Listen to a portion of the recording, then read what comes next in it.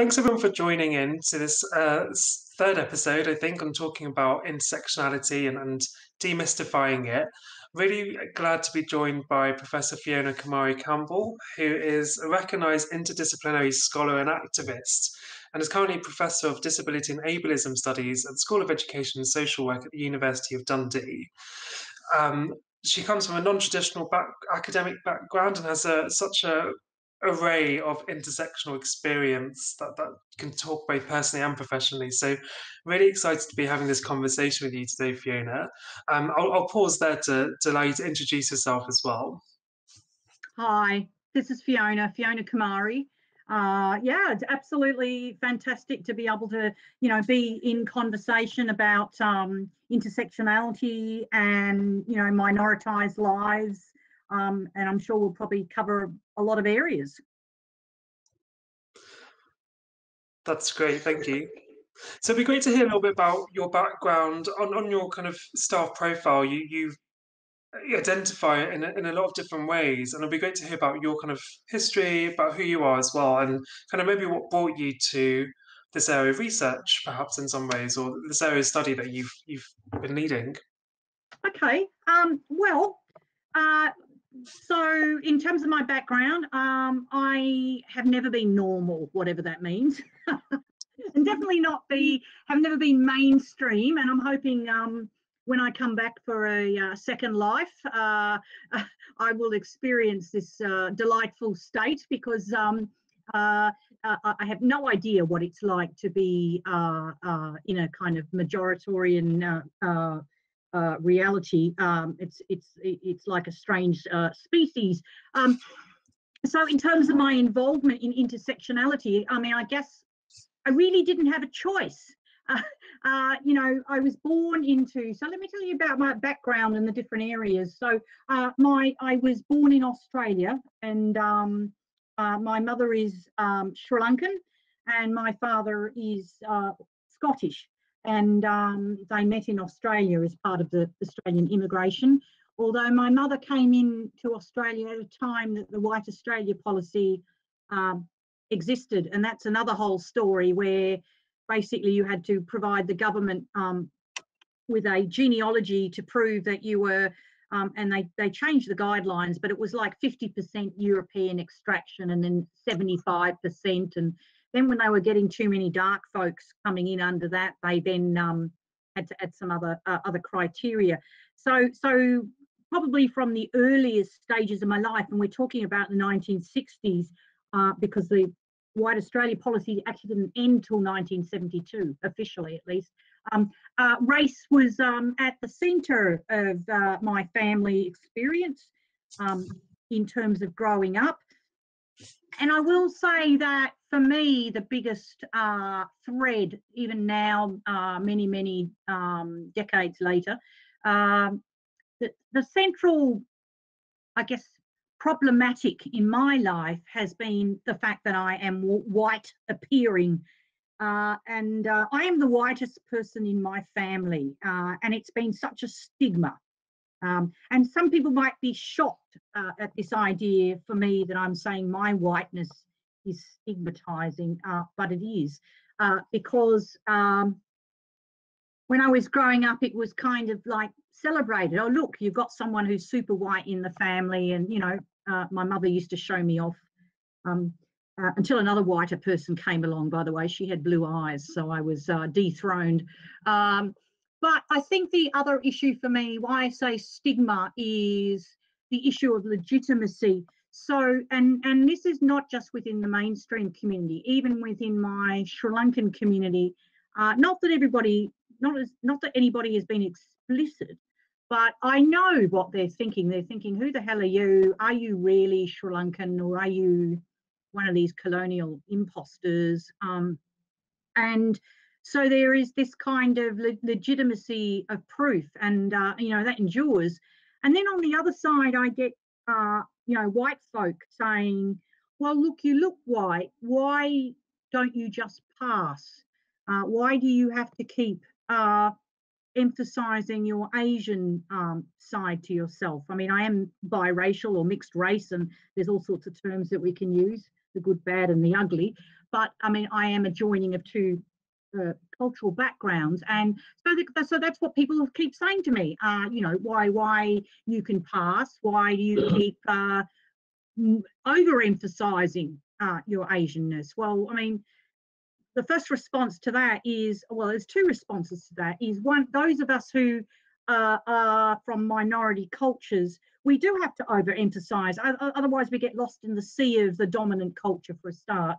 Um, um, and in my case, the second point is that actually I was culturally raised as Sri Lankan. So, my father died when I was 9. So in fact, despite the white appearance, the lens of my experience, the way that I see the world and the cognitive ways of processing things, the moral and ethical values that I have, for better or worse, are Sri Lankan. And I say better or worse because I'm also critical of Sri Lankan cultural values as well. So that's one aspect of it. And it's always an ongoing issue, like who let the white girl in? And that's even with BAME communities too. There is colorism within the BAME community, absolutely. And you see this often coming out, for example, even with the Black Lives Matter issue is, well, where do we fit Asians into that? And now obviously we have the rise of anti-Chinese violence.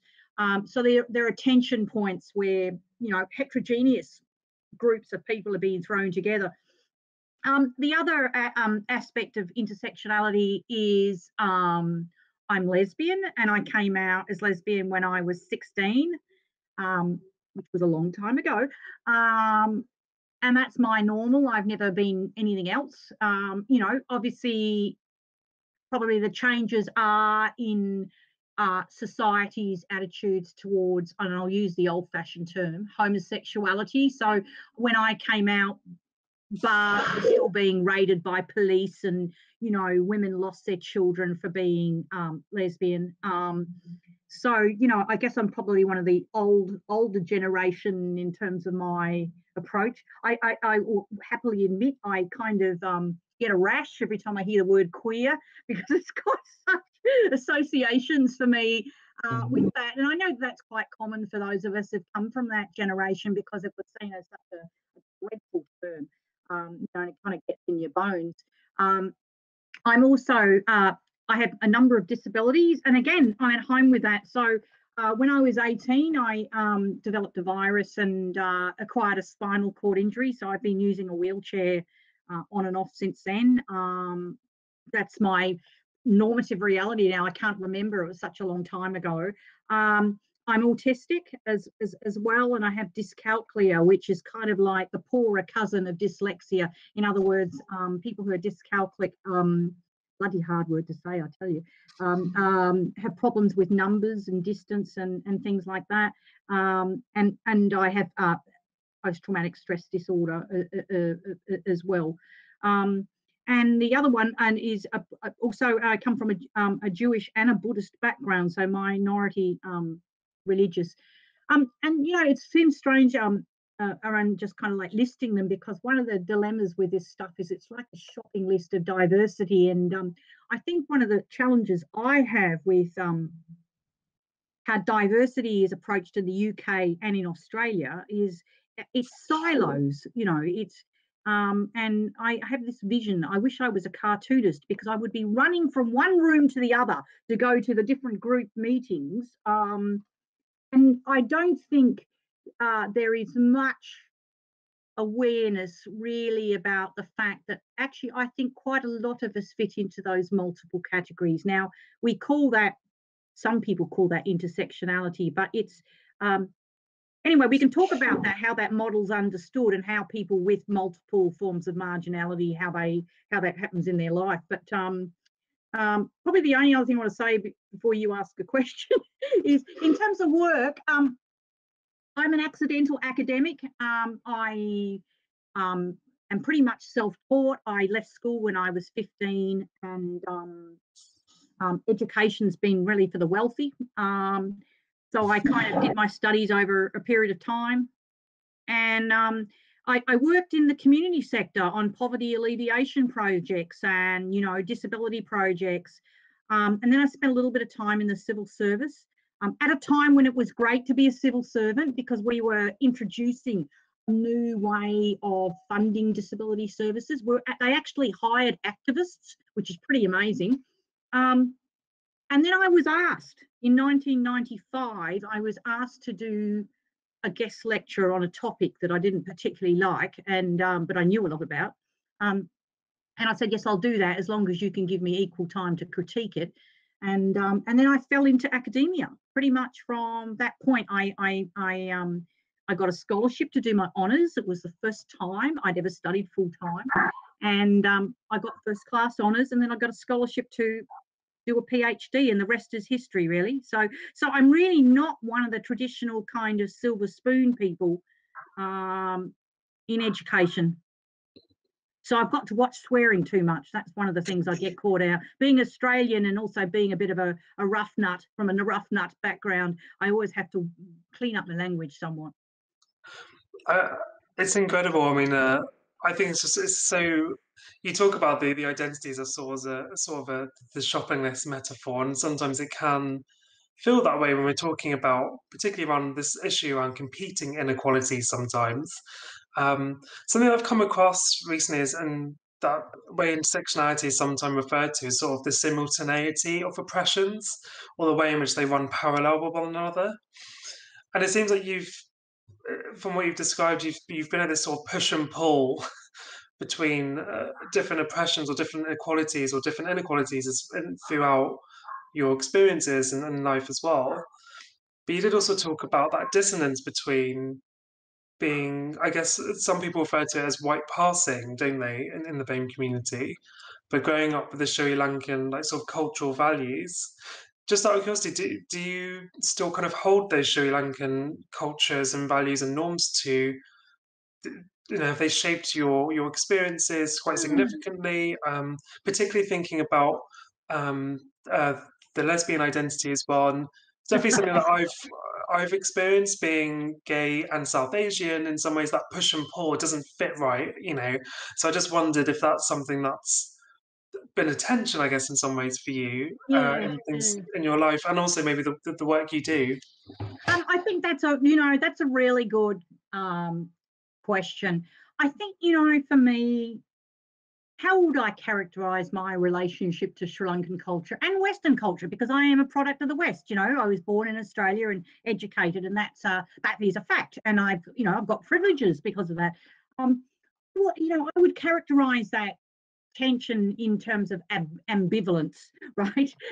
And it goes up and down. And again, I'm fairly blunt, so I will be quite blunt in my responses. Some days I think, bloody hell, I don't want to have any more contact with Sri Lankan colleagues and Sri Lankan research, because I do Sri Lankan research. I don't want to go to the country. And it pisses me off for a while. And then I kind of actually, I feel most at home in Sri Lanka. This is the irony. And I hold a post there. And, when I first went to Sri Lanka in 1989, it was a spiritual moment, because I felt like I'd come home.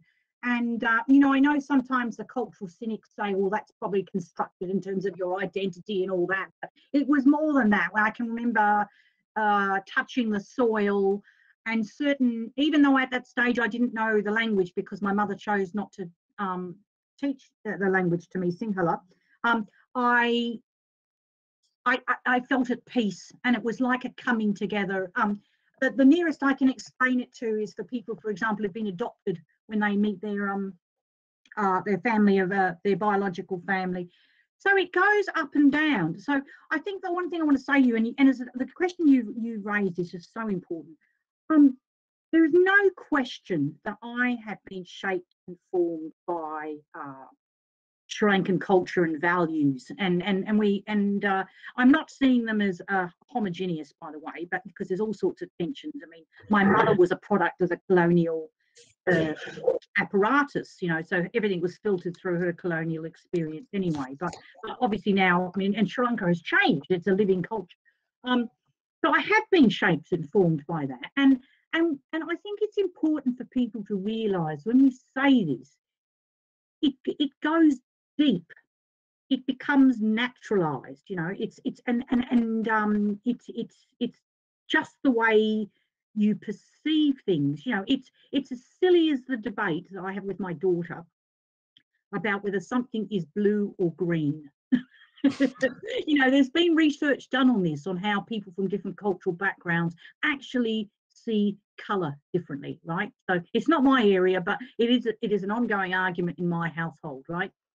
But what I can do, and particularly with my research as well, so what are the areas of tension points? Well, one of the problems with Sri Lanka, and like most South Asian nations, and I will generalise here as well, is it is a very patriarchal, misogynistic culture, right? And how does that happen? It happens basically that you see men on the street and women are in their homes, right? That is a visual experience. It's changing, but you know, that is the dominant experience. And I mean, Sri Lanka is a traditional culture, but it's probably not as traditional as some of the other South Asian countries, right? It's had that kind of cross-fertilization of people coming and going from different places. The main role of women is to be married and have children. And I have a child, which is a godsend for in the Sri Lankan, because I've got a before child and after child experience of dealing with Sri Lanka. But I'm not married, so that puts a bloody spanner in the works. I know when I went to work in Sri Lanka the first time, and I mean, I don't think the people will see this video now, but I lied to the dean. Where's your husband? I said he died in a car accident. It was just easier to say than kind of, you know, this is in 2007, go through the kind of convoluted reasons why I didn't have a husband, to say nothing about even the birth of my daughter, because she was donor conceived.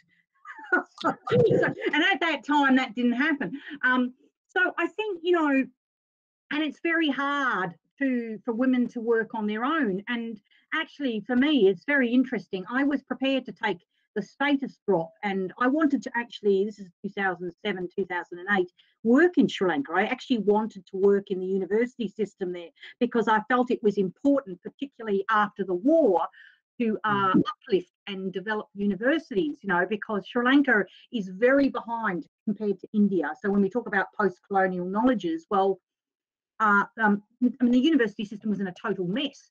But, you know, to cut a long story short, you know, my Sri Lankan friends said to me, look, it will be very difficult for you as a woman living on your own with a child in Sri Lanka. It could actually even be dangerous.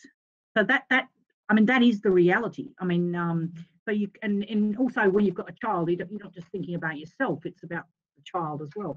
So, and then the other issue about critique of culture, I guess, is, you know, I think, so the ambivalence is I'm doing two things in my research. One is I believe I'm engaged in what I call post-Western sociology, or post-Western social theory, which is about using intellectual traditions from the global south, and in particular South Asia and Southeast Asia, and that can actually be contributions to solving the problem of human suffering and humanization. Yeah, and there are some amazing traditions that are there, including the Indian tradition of what they call the 4-point argumentation. In other words, things are not just right or wrong. You can actually hold 4 simultaneous truths to be correct at the same time, which kind of, when I discuss this with students, it blows their mind, you know. And so there are some very strong. Recently, I looked at Indian philosophy's contribution to inclusion ethics, and I just dipped my feet in, but I looked at that. But then you get the horrors of like the caste system, which I, for example, I'm using now for my work around ableism, because I'm seeing it as a prototype for a ranked form of dehumanization. And you know, there are, I think I sent you a paper. I've been looking at the role of mothers who have children with disabilities, and the ethic, which is in India as well. It's called Lajabaya, which is a shame-fear ethic. and some of these cultural traditions can be quite difficult. I mean, I'm interested in how people get around them. I mean, I think the hardest thing with the ambivalence, and it cuts both ways, is, and we have this joke among my friends, in Sri Lanka, everybody's your uncle or auntie. Seriously, you can't get any peace. There are always people spying on you. Gossip, I'm actually, one of my PhD students actually is doing some research on the role of gossip and rumour. Actually, it's been really studied, which is fascinating, because these societies would collapse without gossip and rumour, and looking at you. So that can be terribly suffocating, And I know. So getting back to the lesbian issue, I mean, I can talk to you about two changes around the tensions there. I mean, as I said, when I first came in 1989 to Sri Lanka, I met with two underground organisations for gay and lesbians, and I had to sneak in books through customs. I was absolutely petrified because people didn't have access to material. This is pre-internet, so there was a life before the internet, and I think they saw that I was like this god from Nibbana because I didn't have a child back then, but the fact that you could live a life of your choosing, And then, of course, when I did have a child, it was like it was super sainthood, because there were no lesbians at that stage, and I don't think even gay men. There were no lesbians at that stage who had chosen to have a child, and I was in a relation. I'm a sole parent now, but I was in a gay relationship at the time. So and what's happened is actually over time now is there are quite a few people in the LGBT community, even in Sri Lanka, who are having children this way. And there are movements. I mean, there's a Colombo Pride thing now. So, but there still is this problem. And one of the things I discovered, and looking back at it, I'm glad I discovered it, although it was terribly painful at the time. My last relationship was with a Sri Lankan woman who was from a very powerful family, and they had been quite westernized, and I just assumed that they would have kind of internalized some of the Western values, not all of them, because again, we need to be critical of Western values. But what I found, in fact, is no, it's about status and honor and appearance, and they were dreadfully homophobic. They were of the group who, because they had money, were taking their gay kids to the United States to have gender reassignment surgery because they thought it was better to be trans, for example, which is really interesting in itself in that culture.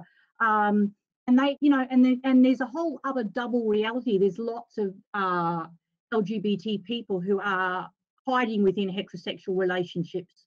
But the issue of people watching and snooping, it was highly pressurized.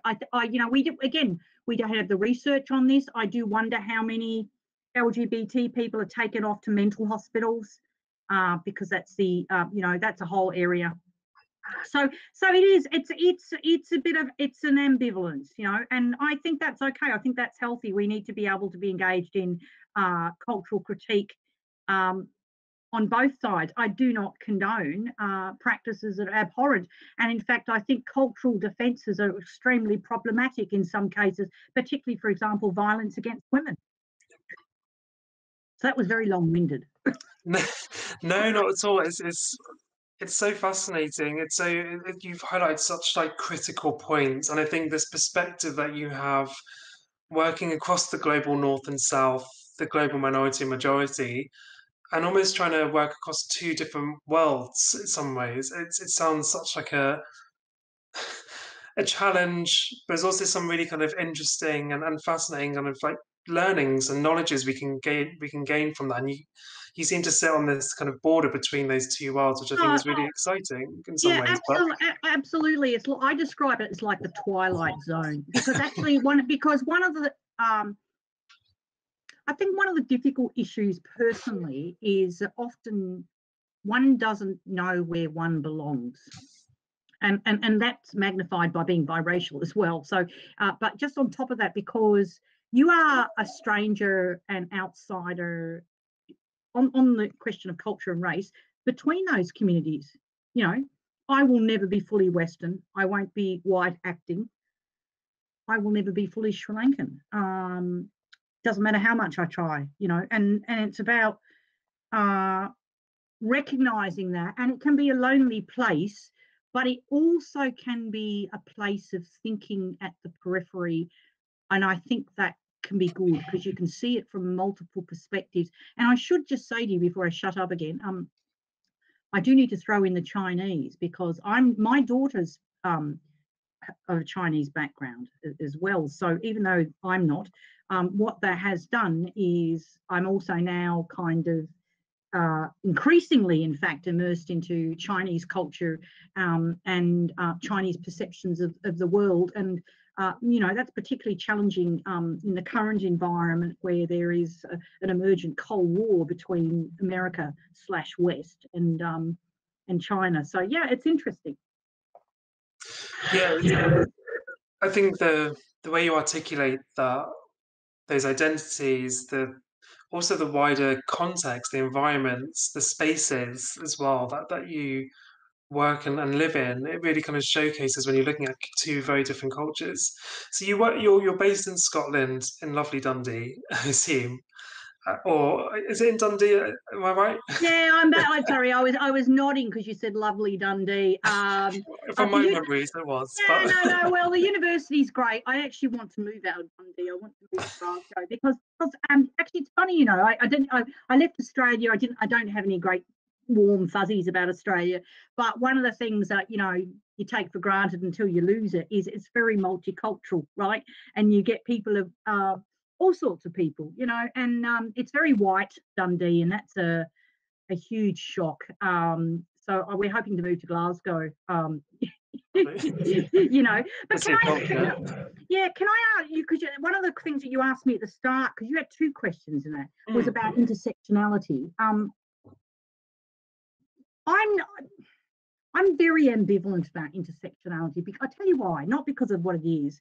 It's it, what I've noticed in the West, particularly where knowledges have come from America, right, is we get these buzz concepts and buzzwords, and they take off a life of their own, and they get bandwagoned, and people use them all the time. And one of the things, this is probably me as the social theorist, I think, well, what are you meaning by that, and then it becomes this kind of like a sledgehammer, yeah. Um, and one of the things that I see, and I saw this in a recent paper from someone who was applying to do a PhD with me. This is from India. And it stuck out to me because I hadn't seen this language used for a couple of decades. They talked about triple discrimination, right? And that was interesting because, certainly in the 80s, I think intersectionality wasn't a word, but this idea that, how I used to explain it to my students, it's like a brick wall, and it's like you keep stacking up the layers. So if you're disabled, black, gay, whatever, and the bricks get higher and kind of, I guess, push you down. And this idea of these forces working all at once, and of course now we've got intersectionality and we've got different models. That's the other thing. So I wish when people use intersectionality, they explain which model they're using for a start, because there's actually quite a range, and some of these models conflict. But for me, it's well, firstly, as I said to you, I it's my normal. So it's not, and intersectionality for me is not a problem. I think we still have a problem focus with is how we use this. These others, these residual others who don't quite fit into the boxes. But for me, those parts of my identities, they come in and out depending on the context. Do you know what I mean? Some continue, and sometimes it's really hard to work out what's going on. Is it disability? Is it race? What the hell's going on? Or is it a combination special? So I think, I think it's more nuanced, and I think it's an important. I think intersectionality should be centre and front of how we look at diversity as a challenge to the silos approach. I think we need to ditch the silos approach, because actually we're all intersectional, intersectional, but it's just a question of degree. Yeah, I You think know what I mean? it's Like even white people are. It could be, you know, whiteness and class, whiteness and able-bodiedness. I mean, show me somebody who's not intersectional. it's it's a really good critique of intersectionality, and you're right. There is this rising, as we see with lots of words, often from the sociology literature or kind of dictionary, they're coming in and out of buzzwords, and this is very much kind of at the forefront of a lot of organizations that I've worked in, talking about what do we do with this intersectionality word? Where do we put it? How do we bring it? How do we bring it to life? And there's this confusion, and I feel like from the conversations that I had, people get lost in intersectionality in terms of demographics rather than intersectionality in terms of reflecting structural inequality, which is quite a different. It's that moving away from disaggregation of data to what is it actually telling us about the systems and structures people are trying to seek liberation in of some kind. Yeah, yeah, and but at the same time, there's a tension because, for example, if you look at the intersection between Sustainable Development Goals and human rights indicators, one of the things that is urgently needed is for disaggregated data, and in fact a multiplicity of categories. I think the UN suggests 13 groups, where we don't do that in the UK. But you're absolutely right, and the concern that I have, and this is where I think, you know, people like yourself and myself, you know, who are activists, but we also are intellectuals, is to bring closer this intersection between theorisation and practice and activism, because the danger is that, you know, and I guess I bang on about this more with the word ableism, which, you know, is now used all the time on social media, but people don't explain what it is, or they say, and this really gets my goat, they'll say, oh, ableism is a system that's in favour of able-bodied people, you know, and I'm thinking like, well, who are able-bodied people? And, you know, and it's a really problematic definition. But the problem, what I was going to say to you, ableism, like intersectionality, if it gets used over and over without precision, it actually loses its meaning. And in losing its meaning, it loses its power. And that's my concern, that, you know, when governments like the Tories start talking about intersectionality, we know we've got a problem. Well, you know, Big one. I mean, some people might welcome that, but you know what I mean? Like, I'm thinking about kind of like this dilution of radical terms, like community care. When it was used in the 1980s, it was a really radical go get your concept. And now it's like blah, blah, blah, you know. So that was my rave, by the way. No, it's a great one. Yeah, I think it's a really fascinating. It's a good thing to unpick intersectionality, particularly at a time when it's being so politicized and used so much. I wonder though, in terms of thinking about people describe intersectionality as theory, framework, metaphor, prism. There's different approaches to how they synonymize intersectionality. But I do wonder, given that you've done work across the UK, in the West or the global North, and you've worked in Sri Lanka with your posting there as well. How do things like ableism or inequalities or intersections or intersectional thinking or practice, how do they translate across two very different cultures, or do they not? I guess I wonder what does Mm. intersectionality look like in the global South? I You know, think, yeah. And you know what? This, we could spend hours on this. This is a really complicated issue. Uh, let's unpack it a little bit as much as we can. Um, there is the politics of translation for a start. So, you know, about how concepts in English get translated to another language, right, in another cultural context. And you can have some problems, right? And also the translation process is not neutral. So with marginal groups, and you know, I'm picking my words carefully here. With marginal groups, what often happens is they get caught up in the process of activism and development with NGOs, non-government organisations, and global campaign organisations from the West.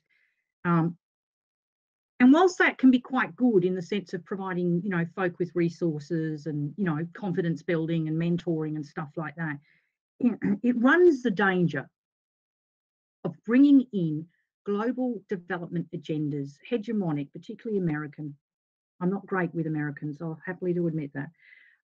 You know, it brings their politics, their concept of the individual, because a lot of this stuff also goes to this concept of self. Do we have a Western concept of self, of atomistic man? And I'm deliberately using that word, the self-possessive person, the autonomous independent who says, I'll do what the hell I want to do. You know, it's a particular nuance of self. It's highly individualized, versus I guess, it's quite common. There are different inflections of it in the global South, but what we call a relational self, that sense of, whilst you are an individual, your sense of self, your beingness, the way in which you function in the world is always in relation to the other. You move as a group, as I say, you know, whether it be sharing the bloody telephone or sharing the toilet or sharing the bed. It literally and figuratively is a communal system.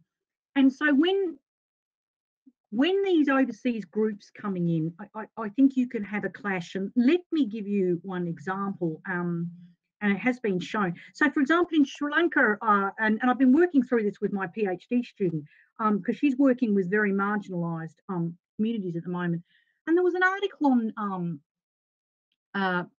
transgender people, and the word transgender was used, and then they put the singular word, which is Nachichi. I'm probably not pronouncing it right, but anyway.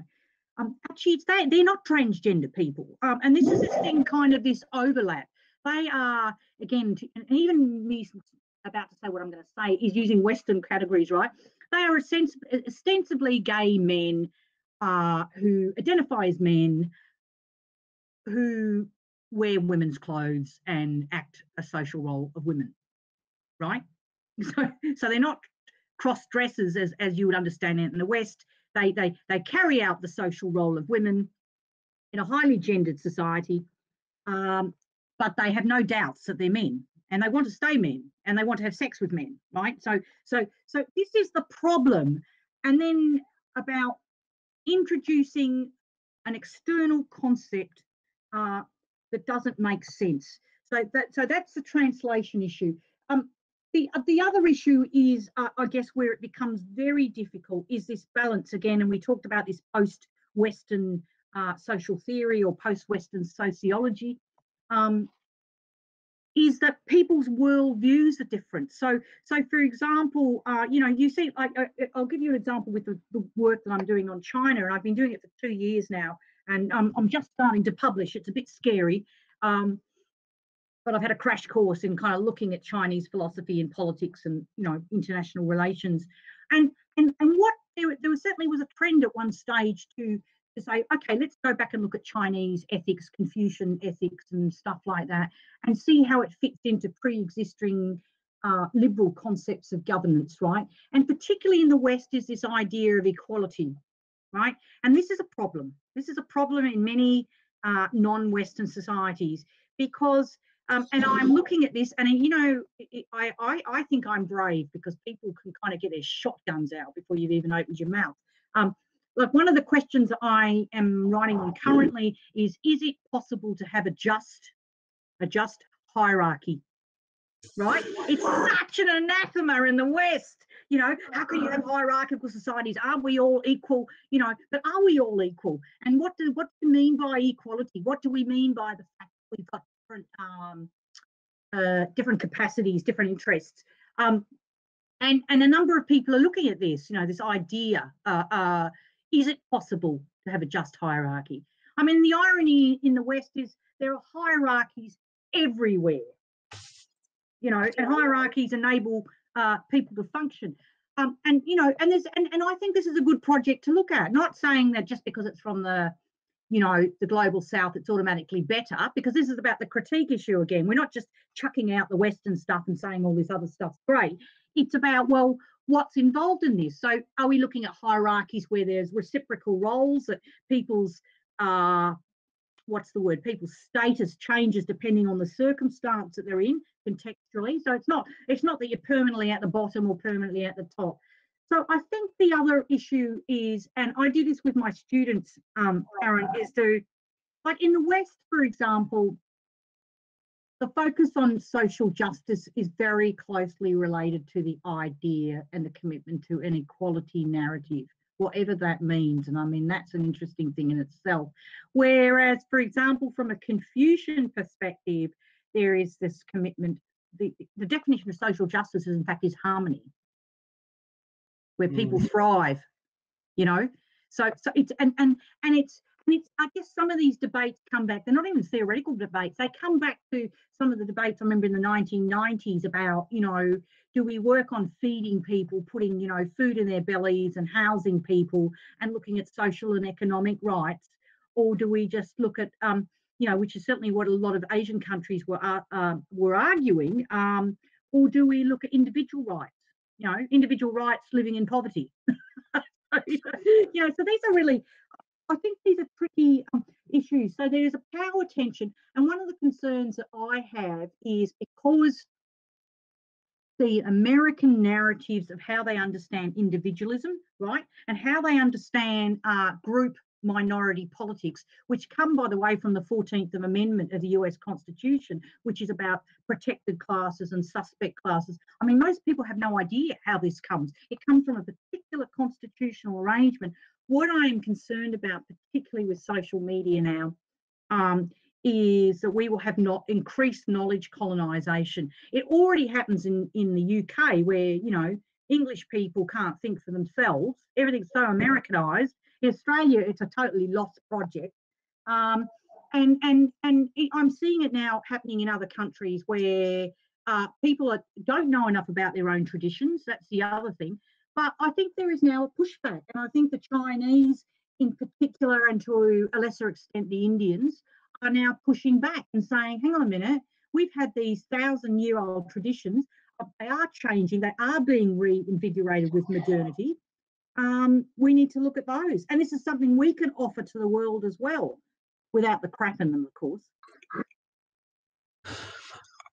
Sorry, you're going to have long-winded conversations with me. No, it's great. It's a lot to process in some ways as well, because it's not just the content of what you're talking about, but it's this complexity that surrounds these issues. You know, you make reference to modernizing a more technological world where knowledge saturation is huge. It's hard to find. I mean, well, it's hard to find quality knowledge in some ways sometimes, whether we want to use quality as the right word, but I sometimes disagree with that in some ways. But it's hard to kind of know where knowledge is sit and then know where to kind of gain some of that information. Yeah, and can I interrupt you on that? Yeah. Because it's not just quality, it's about representative knowledge. What is the knowledge that we don't see? Now, I'm not even going to go down the path of fake news, separate issue. But let me give you one simple example, right? China has lifted 750,000 people out of poverty. I'll say it again, 750,000. They've done it in 5 years, right? And it's been studied. Why aren't we in the West? I mean, Los Angeles is looking like a cesspool. You know, it's like the Calcutta of old. It's seriously, it's just, we are having disintegrating democracies in the West. We have this poverty coming out of our ears. Why aren't we? I mean, how amazing that 750,000 people, rural Chinese people, have been uplifted out of poverty in 5 years. And obviously there is more to be done with those people. But we should be bloody running with a cap in a hand to the Chinese, to the academics, to say, how the hell did you do it? You know, is it able to be transferable? Are there any adjustments? Why are you and I not seeing that information on social media, in the research things? You know what I mean? Like, so it's not just that is about like trying to make sense of all these bits and pieces and what's quality and what's not quality. There's a whole, you know, we know, you and I know this anyway. I mean, the thing is, there's so much we're not seeing from the global south. Yeah, absolutely. It's very much cloak and dagger sometimes, I think, with that knowledge. You have to look for it, you have to dig for it. And even if we look at algorithms of notifications and news feeds, it's going to be situated within the global north and the west, and that's just the way, you get your news alerts. Yeah, My news yeah, alerts yeah. definitely do not come from the global south, The and I've biggest, tried to break that algorithm on multiple yeah. occasions, Oh, but well, yeah. tell me how you can do it, because when you think about it, what is the major two global social challenges today? Climate change and poverty, Mm, right? And so if somebody has, and that's why I picked out that example. If somebody has come up with a blueprint, maybe it might not work outside of China, right? But seriously, there's something quite corrupt and suspicious. Would we rather hang on to our international agendas about, because I think for me, my own view on this, it's about, well, how well has capitalism functioned? How well has liberalism functioned? Like, it's not done it. It's created more poverty. It's certainly created global wars. So it brings that into contention, doesn't it? yeah, And should absolutely. activists be, and should activists who are meant to be progressive, by the way, instead of towing the line, why aren't activists picking this up? So if we can find, if we can find, because I worked on poverty alleviation projects when I had hair and when I was younger and whatever, but if someone came to me then and said, we've got an example that poverty can be alleviated in 5 years, I would have been grabbing that, because people are hurting, and as an activist committed to alleviating suffering, I would want to have a look at that. And so we, as a progressive, so-called progressive movements, why aren't we doing this? We're also encaged. It's not just the Donald Trumps of the world. Yeah. I think having worked in across different sectors in government and the third sector myself, and worked on similar like poverty alleviating projects and programs as well, impact is sometimes shifted away from the humanitarian issue itself. It's shifted towards impact in terms of visibility of the work we're doing rather than Oh, the yeah. impact. And I think it gets lost in that kind of business cycle, or the profiteering of the profiting within Industry. charities and It's an the industry. yeah, You know, absolutely. it's an industry, and I've got Yeah. I haven't got the book here, otherwise I'd hold it up. There's a really interesting study. I'll send it to you. It's by a woman in the UK. She's Mm. looked at she's an anthropologist, right? She's looked at an outlaw caste in a part of India, right? And she looks at the issue of hierarchy. But one of the things is, they say a couple of things that talk about what you're saying here. Um, is that the NGOs and the kind of big men come into areas and they want to push their own agenda, and it's the equality agenda, and it's terribly patronising, saying, we want to uplift these people and make them more equal, blah, blah, blah, right? You get the gist. And they're the ones that have the happy snaps, and they also the gatekeepers in terms of people being able to access them. But what she was saying when she interviewed and lived with some of these outlaw, actually they're like a gang caste. They used to, the robber caste, I think they were called, under the old Raj system. And what she was saying is that most of those people, actually, they don't want equality. They're not interested in it. What they actually want in terms of their own upliftment and self-development and their own peacefulness is they actually want a return to the hierarchical patronage system, and that can totally floor people, because what was in that system? There was always someone looking after you, right? You kiss mine, I kiss yours, and everybody had a social role and a place, right? And it's very hard for the Western mindset to get its head around this. Whereas now the rug has been pulled, yeah, under this kind of equality narrative, and these people have been totally abandoned.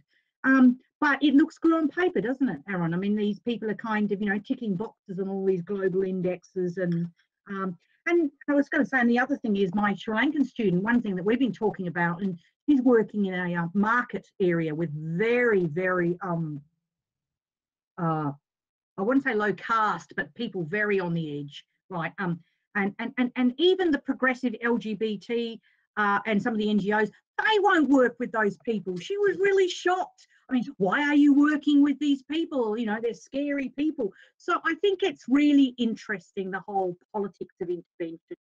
And you know, I think there needs to be a great reckoning. People like you and I will open up our mouths, and probably won't be very popular with this, because I think there is, you know, people need to look at what is the investment in progressive activism and politics, and are you really interested in the hearts and the lives of the people who are at the bottom of society?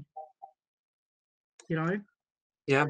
No, it's such a huge area, and I know we've only really scratched the surface of a lot of these things. But I think coming from this conversation, it's clear that intersectionality means this is something that has always been in your life, even before the word came about, Yeah. as we know it today. And there's these tensions between identities, behaviors, your histories and legacies and things.